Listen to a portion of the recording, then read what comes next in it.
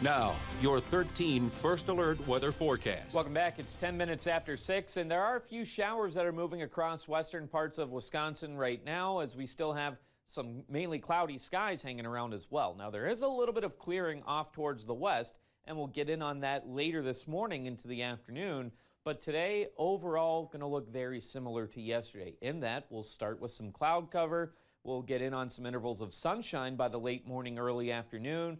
But we'll have that daytime heating-driven pop-up shower storm moving through later on this afternoon. But again, most of which is around the I-94 corridor right now, stretching from Eau Claire out towards parts of St. Croix County. Now, we'll have those chances at some pop-up showers and storms over the next couple of days into about Wednesday before we start to see changes heading our way. And temperatures going to slowly warm up, especially once we get towards the latter half of the work week. That's where we dry things out as well.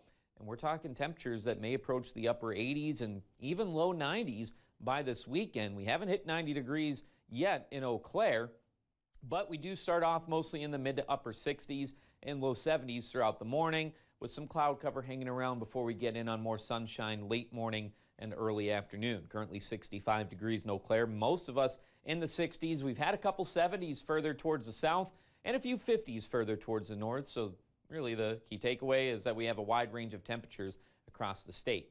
Winds have been pretty calm across the board, though. There's just a couple places that are anywhere from about 3 to 8 miles per hour. But we do have that abundance of low-level moisture, being that we have those dew points that are in the low to mid-60s. So there is noticeable mugginess as you head out the door for today.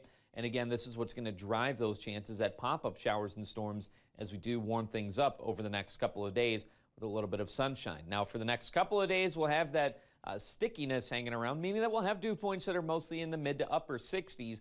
Wednesday, maybe slight improvement, but later this week, that humidity going to make a return. Dew points may even be in the upper 60s, potentially even low 70s. Otherwise, for today, again, starting off with the cloud cover, but we get in on that clearing that's currently off to our west, but with more of that sunshine, more of that daytime heating. That brings those chances at pop-up showers and storms, which will take through the afternoon. But going into tonight, much like yesterday, that's where or last night, I should say, that's where we start to clear things out. But the difference is we'll likely start off with some of that sunshine for tomorrow. But again, more chances for pop-up showers and storms. So really not going to be a washout over the next couple of days, but we'll keep those chances hanging around through about Wednesday before we get those improvements heading our way on Thursday. Temperatures for today likely getting a little bit warmer than yesterday, topping out in the low 80s. Mind you, for reference, our average high in Eau Claire this time of year is 83 degrees, before later on tonight falling to the low 60s. A couple places may fall to the upper 50s under a partly cloudy sky.